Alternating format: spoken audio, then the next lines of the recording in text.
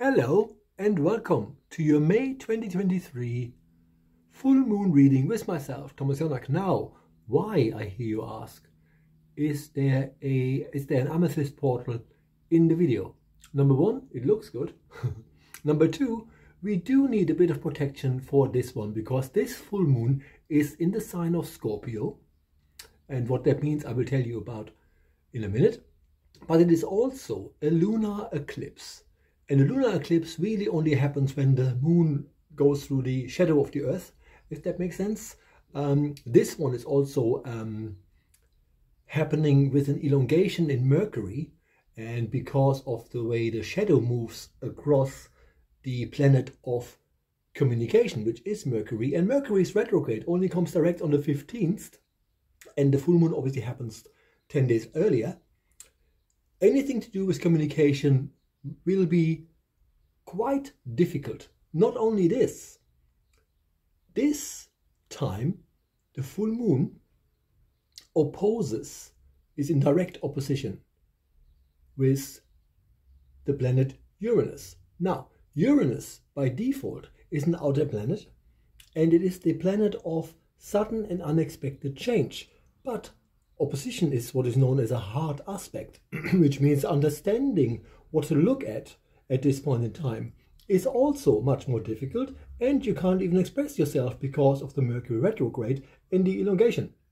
So that is all quite something to take in.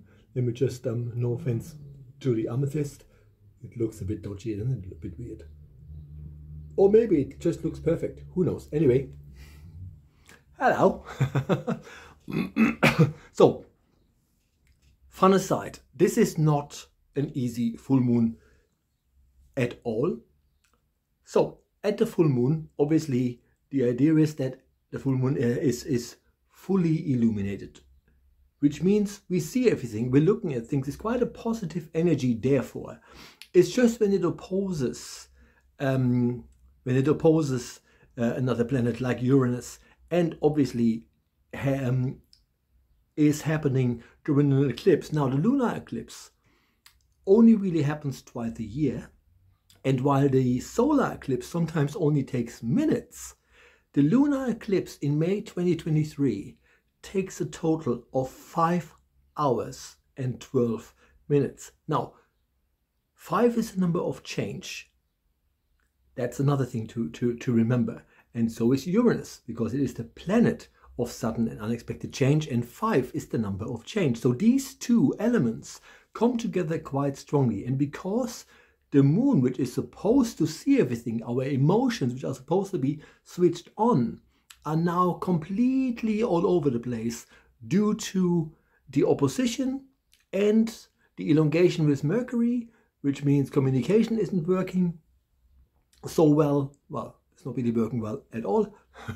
So in total, there's quite a lot of going on. And the reason why this is all maybe coming to a head has to do with the fact that the full moon sits in Scorpio. Now, this is nothing negative about Scorpio, if that makes sense, but the energy of Scorpio is the energy of opposition.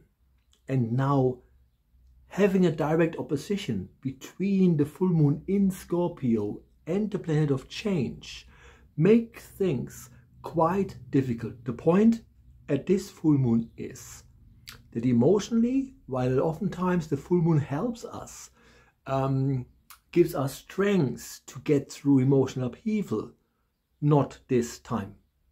Right? Not this month at all, because May just happens to be the 5th month of the year. So you have another element and strong energy of the number 5, the number of change, to contend with.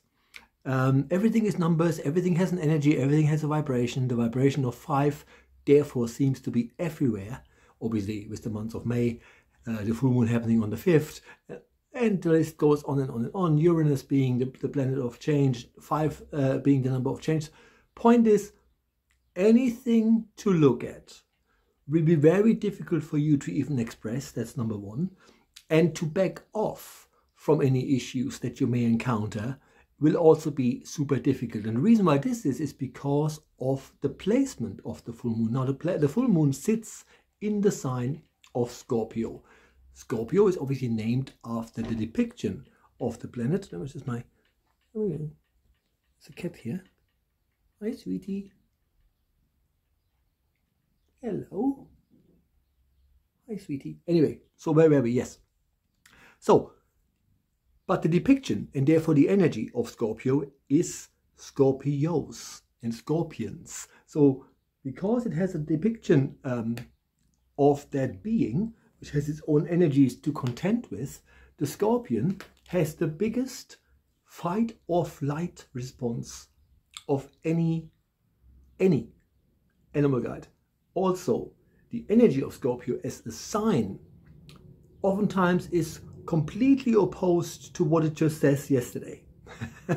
So the point is, as a Scorpio, as a sign, the energy of a lot of Scorpions is, I'm not quite sure here, and I also not quite sure how I'm supposed to react here. So that is a very common trait in Scorpios, so sometimes not being sure where they're going. And while that is difficult enough, in conjunction with all the elements I just mentioned, during the full moon, so maybe 3 days before, maybe up to 3-4 days after, you will find it very difficult to make any sense of anything you really need to clarify.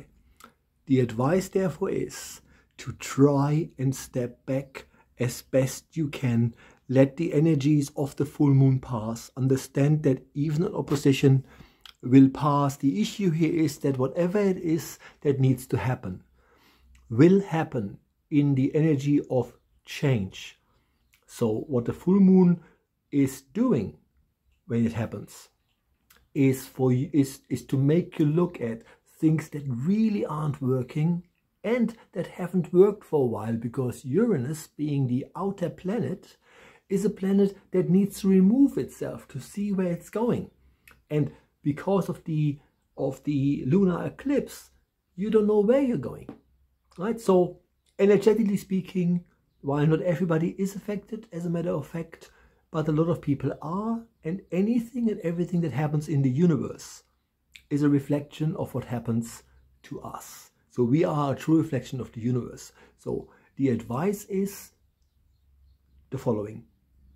Try to understand that a lot of things will come to you in and around the time of the full moon, where you kind of go like, I have no idea what to do here.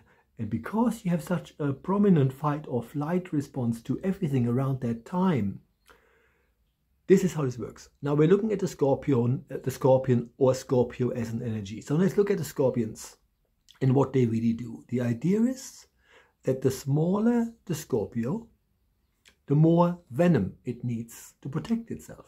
Therefore, the taller the Scorpio or the taller the Scorpion, the larger the pincer, the less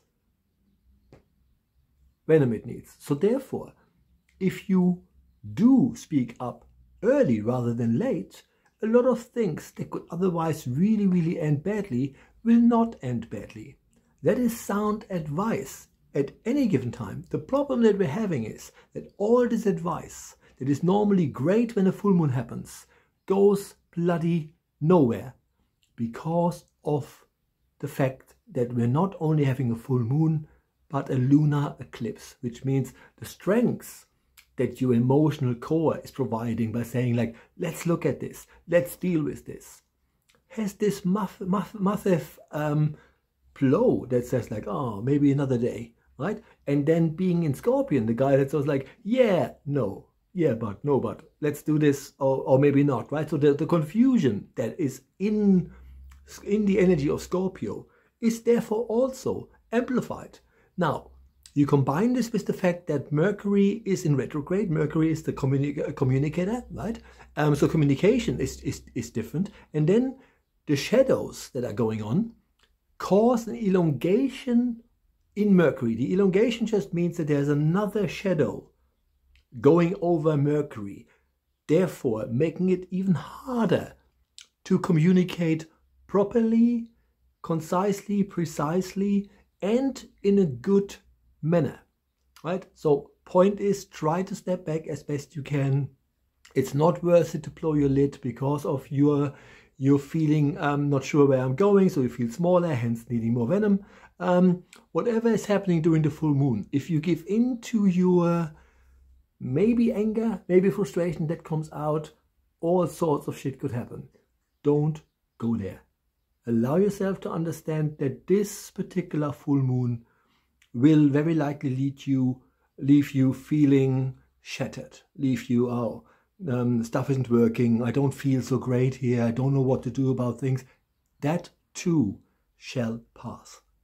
Just allow yourself to sit with it, understand that you're going through changes, the universe is full of changes. Do not panic, but also do not respond a lot to other people's nastiness, because they're all losing their cool because of the full moon being so weird and knocking everyone for a loop, right? So the trick is, if you can go on a retreat, if you have a meditation practice that works for you, maybe you play an instrument that can help you express yourself a bit better, do all these things, but understand that this is not the time to look at things that need to be changed and expect them to be changed amicably, kindly, and ultimately efficiently. Okay, so sounds a bit like the doom show here today, not meant that way, but this is really not a great full moon energetically, and we're sitting in it. So let's all decide to make the best of it, and let's not respond to whatever comes our way, because ultimately it can wait, right? That's what we're going to do, right? See you all next month. Bye-bye.